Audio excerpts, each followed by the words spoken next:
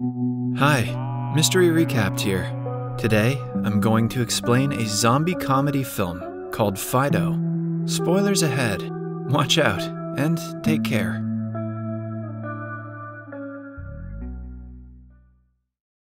In an alternate universe, a cloud of radiation coming from outer space has engulfed the Earth. The radiation caused the buried dead bodies to reanimate and attack humans as flesh-eating zombies. Soon, the Earth was flush with such creatures who started killing everyone that came in their way. Mankind retaliated, and a zombie war began. Humans had a hard time winning the war until their savior, Dr. Reinhold Geiger, established an organization called the Zomcon. The doctor discovered that if the brain of a zombie was destroyed, the zombie would die, never to reanimate again.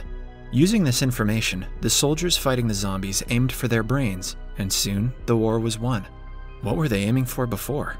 Zomcon built a security system to save their town from further zombie attacks. They built a perimeter fence that enclosed the town to not allow the zombies to enter, but even within the fence, when people die, they would turn into zombies because of the radiation. People's lives were at great risk, but Dr. Reinhold Geiger came through with a great invention called the domestication collar. With this collar, the zombies' flesh cravings would die down, making them docile. A red light from the collar suggests that the zombie's desire for the flesh has been contained. People were suggested to call Zomcon or push the nearest safety button if the light from the collar goes out. When the zombies became docile, people started using them as maids and butlers to help them with household work. Those who did not wish to live like zombies and could afford a funeral were buried deep inside the ground after their heads were cut off from their bodies, also known as the reanimation-free burial. In the town of Willard, children in school are taught about Zomcon and the history of zombies. In one such class, the head of security at Zomcon, Jonathan Bottoms, visits the students. Mr. Bottoms' daughter, Cindy, is also a student in the class. Mr. Bottoms boasts about him making the town's safety against the zombies tighter, making the students clap in appreciation. But a kid named Timmy Robinson doesn't seem impressed. He asks Mr. Bottoms what would happen if the zombies who were buried come out someday. He thinks that they might have been crawling their way up, little by little. Mr. Bottoms is left speechless, and the teacher soon ends the class. The kids are also taught to use a rifle in Willard to prepare them for any kind of zombie attack. Two of Timmy's friends bully him and are sent for detention. When he comes back home, Timmy sees that the Barrows family is moving into their neighborhood. Timmy's mother, Helen, welcomes him home and dismisses him, and he talks about his bullies. Later at night, his father Bill returns from work and sees Helen has prepared a plethora of dishes for him. It turns out that she had bought a zombie to help her around the house. Bill is not thrilled about the new purchase because he is scared of zombies, but Helen insists that their new neighbors have 6 zombies, and they should have at least 1. Bill controls the creature through a remote and hurts him in the process. Little Timmy pities the zombie and asks his father to stop. The following day, Timmy waits for Bill to play catch with him, but Bill makes an excuse and goes out to play golf with his friends. Timmy's parents are nonchalant about their duty towards their child. His needs are often ignored in his home. He goes outside to play alone, but Helen asks him to stop because she doesn't want the neighbors to think he is lonely. Timmy then goes to the park and sees a zombie trying to fetch a can from the ground. Someone is controlling the can from the bushes and troubling the zombie. Timmy goes to the bushes and sees that his bullies are responsible for the prank. The bullies push him to the ground and are about to shoot him when Timmy's new zombie comes to his aid. He pushes the bullies away and saves him. A happy Timmy thanks the zombie and names him Fido. Then, the two try to play catch, but Fido doesn't know how. So instead, Timmy plays fetch with Fido, treating him like his pet dog. As they play, the ball lands near Timmy's aggressive old neighbor, Mrs. Henderson. When Fido goes to pick it up, the old woman attacks him and hits him repeatedly, making his collar dysfunctional. Fido turns into a flesh-eating zombie again and kills Mrs. Henderson. Just then, Timmy arrives at the scene and is horrified to see him feeding on Mrs. Henderson. Fido makes his way towards Timmy, but suddenly his collar starts working again. Timmy takes him back home, but they forget to take the ball with them. Fido and Timmy are now in Bill's garage, where Timmy cleans him. He notices a surgery mark on Fido's chest and figures that he died from a heart attack. Helen walks in and asks him what they are doing. Timmy tries to tell her about Mrs. Henderson, but Helen doesn't give him a chance to talk. At breakfast the next day, Timmy mentions that Fido died from a heart attack, like Bill's father, which upsets Bill. He had to kill his own father during the zombie war. Then, Mr. Bottoms comes over to Timmy's to socialize and talk about Mrs. Henderson's sudden disappearance. It turns out that the police have started looking for her.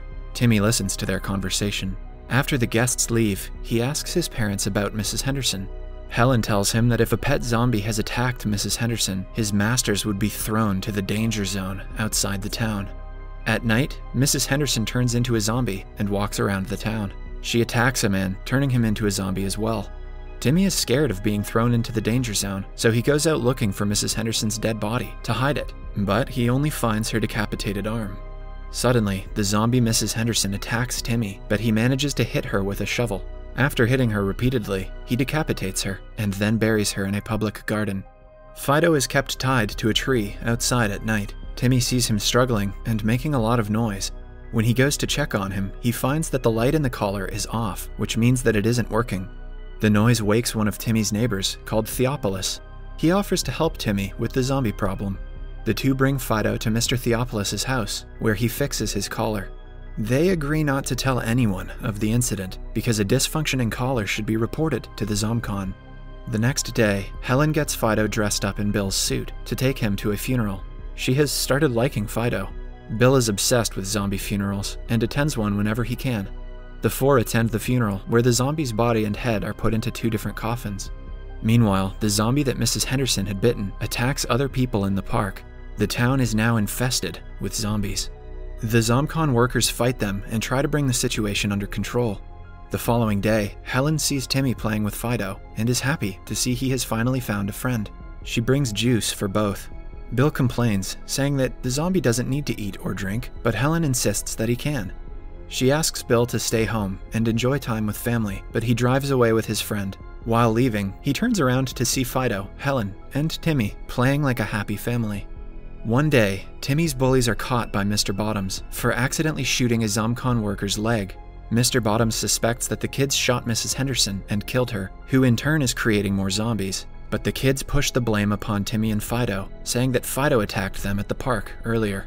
Then, we see Fido and Timmy climbing up a hill while talking about how they're always going to be together. Suddenly, they are attacked by the bullies again, who tie them to a tree.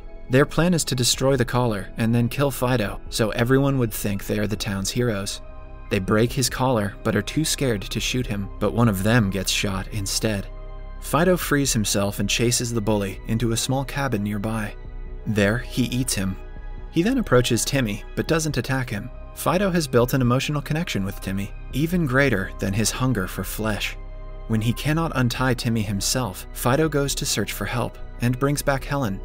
A bully has turned into a zombie and is about to attack Timmy, but Fido and Helen reach just in time to stop him. Helen burns the little cabin to get rid of the evidence. Later, the Robinsons are at Mr. Bottoms' home. Helen talks to Bottoms' wife, Dee, about her being pregnant. Mr. Bottoms has been noticing Helen being friendly to Fido and warns Bill about the situation. He suspects Fido to be Mrs. Henderson's killer. When they come back home, Bill tries talking to Helen but is dismissed. Meanwhile, the ZomCon workers find Mrs. Henderson's body and the ball Timmy had left at the site. They trace the murder back to Fido and arrest him the following day. A saddened Timmy chases the van Fido is in, but is stopped by Mr. Bottoms. After a few days, Mr. Bottoms' daughter Cindy tells Timmy that Fido is still alive. She had heard Mr. Bottoms talking to someone on the phone about not wasting a good zombie. Fido is being made to work in a ZomCon factory as free labor. They ask for their neighbor, Mr. Theophilus' help to get into the factory and rescue Fido. Mr. Theophilus used to be a worker at ZomCon, but was fired for being in a romantic relationship with a zombie. He and Timmy go to the ZomCon headquarters, where people go to repair their old zombies. Mr. Theophilus breaks the zombie's collar and creates havoc in the establishment. Now they just have to go to the factory on the other side and bring Fido back. Meanwhile, Helen and Bill find out about Timmy's plan and make their way to the ZomCon headquarters as well.